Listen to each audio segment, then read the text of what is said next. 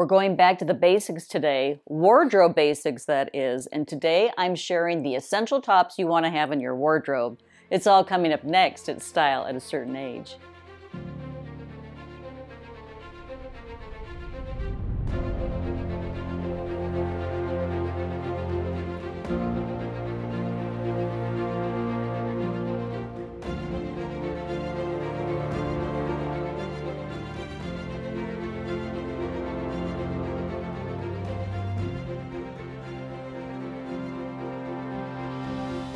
Hi ladies, it's Beth. Thanks so much for stopping by today. And a very warm welcome if this is your first time visiting. Hit the subscription box down below and the notification bell so you don't miss any content coming your way. And if you're wondering what kind of content this channel shares, it's all about aging with grace, strength, and beauty. So you'll find skincare, beauty, makeup, health and wellness, and of course, fashion that we're talking about today. So like, share, and comment so the YouTube algorithm is happy and more women exactly like you who want to stay modern, fresh, and relevant will discover the content. But let's talk about those essential tops in your wardrobe. Today we're talking about the wardrobe basics and we're breaking it down into the essential tops. And if you missed the first video of this series, it's just a little mini series, and that is 3 easy steps to clean your closet, and that's linked right up above. But the essential tops, wardrobe basics. So what are the wardrobe basics? Well, they aren't glamorous. They don't have a bow on it. There are no ruffles. But these are the pieces that are going to build a hard-working wardrobe for you. And you want to start with the neutrals. So that's white, gray, camel, black, and I like to add army green or some variation of green because green just goes beautifully with everything. The basics really are going to span the seasons. So it's going to help you transition from summer into fall and fall into winter. And you can never have too many basics on hand. And you can, all the major retailers out there, Gap, the Gap family for sure does, Old Navy and Banana Republic and the Gap, Talbots. You can go very high end if you want to, but you don't necessarily need to when it comes to the basics. So let's take a look at my list of essential tops. So first up is a classic t-shirt. And this mighty little warrior, I really call them that because they honestly go with everything. You can wear them in the summertime all by themselves with a denim skirt, or you can layer them underneath a button-up. You can layer them under a V-neck. And again, you want to start with the neutrals, but don't forget a Breton stripe is a beautiful classic to have in your wardrobe as well. And it, again, will spice up so many of your outfits. And next on my list is a crew neck sweater. And this really is the foundation of your fall and winter wardrobe.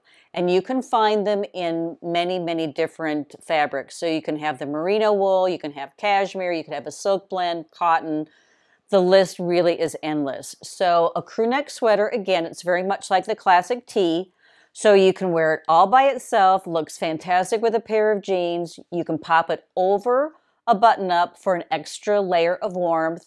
They look great tucked under blazers, and you can dress them up and you can dress them down. So again, start with that neutral palette, blacks, whites, grays, and then branch out into the colors that you like. Next on my list is the white button-up. And again, this is a very versatile, iconic, classic staple that you really, truly want to have in your wardrobe. And I do have readers write in, and perhaps they're large-chested, they have a difficult time finding a button-up that is going to fit them. That's when I would suggest an oversized white button-up. And yes, they are out there. They're a little bit longer. They're a little bit looser fitting. So I would actually try that. Or you could also try a popover. And a popover is not a traditional button-up because it doesn't, it only buttons about 3/4 of the way. So one of the things that I like to do with my white button-up is tie it. Like I'll pop it over a t-shirt and then I tie it in a little bunny tie.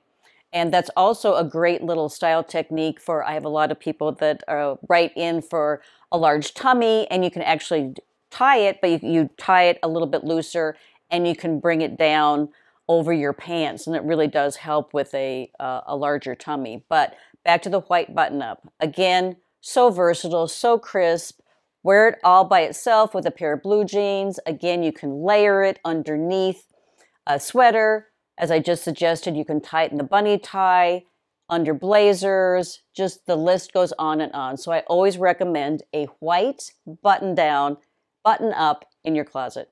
Next on my list is the blazer. And what can I say that I haven't said about a blazer? If you followed the blog or the YouTube channel for any length of time, you know that I'm a big fan of a polished blazer. And it's part of my style uniform, which is blazer, button-up blue jeans, and ballet flats. But again, a blazer will take you places that you need to go with your wardrobe. They instantly bring chic to a pair of humble blue jeans, or you can wear one with a pencil skirt to work, or again, you can dress it down for the weekend with just a pair of chinos, or I have even worn blazers with shorts. So lots of versatility. I would go with a classic navy or a black.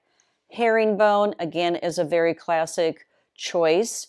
So lots of options out there, but definitely put a blazer into your essential tops for a hard-working wardrobe. And if you're looking for inspiration, we're floating photos in, showing you how I wear the basics, but I also have a blog post written, and I will link that down below in the description box. And next on my list is an oversized blazer, because they are having such a moment these days, and they're looser and they're oversized, so I really want you to pay attention to your proportions when you wear one. And they look absolutely fantastic when you have a pair of like cigarette pants, or a very, if you're still wearing skinny jeans, I'm wearing skinny jeans, they look great with skinny jeans. So again, you just want to think about the rule of proportion. So when something is a little bit looser, larger, more flowy on top, you want to think slimmer down on the bottom. So definitely think about an oversized blazer, and they're great to substitute in place of a jacket. Next on my list is a denim or a chambray shirt. And yes, there is a difference. Denim is a little bit heavier, chambray is a little bit lighter and softer. And it usually has a more lighter rinse attached to it. But I love these. They're just as versatile as a white button down. You can, again, wear them with white jeans. They look absolutely fantastic, or a pair of black jeans. Those are my go-tos. Again, it's just a very easy style recipe to throw either one of those outfits together. But they call that the Canadian tuxedo or a Texas tuxedo. But again, denim on denim is really having a moment. So having a denim or a chambray shirt at your beck and call is definitely worth it. I love also to pair them with a denim skirt. So I like a lighter rinse on top and a darker rinse on bottom. That's usually how I go. But if I really can mix the rinses together, I like to wear it like that too. And I'll even pop a jean jacket over the top. And last but not least is a blouse. And a blouse, again, is like a button-up, but it's much more feminine. And again, they span the seasons. So you can have a beautiful silk blouse that's going to look absolutely beautiful in the wintertime as well as the summertime. A hard-working wardrobe is always built on the basics. I hope you found some helpful information today. Give me a thumbs up if you liked the video. Of course, leave a comment down below, and I'll see you again very, very soon. Bye-bye.